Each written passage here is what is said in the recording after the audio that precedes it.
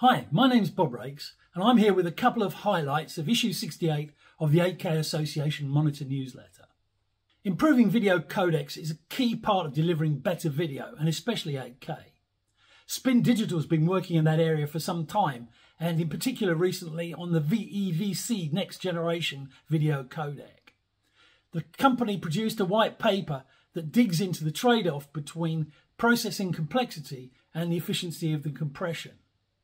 It also looks at the differences between offline and real-time compression. Ben looked at the white paper and has dug out the key points for readers. He also looks ahead at the demos that Spin Digital will give at IBC in Amsterdam next month. Ben has also been talking to content creators Paramax, who started making programs in 8K as long ago as 2017. And he wanted to know where we're up to in terms of 8K content creation. Paramax focuses on concerts, which may have a lot of interest for a long time, and so it wants to make sure that its content is technically relevant for as long as possible. By recording in 8K and with raw data, it is able to extract better video at a later date, for example, by creating an HDR version of the content.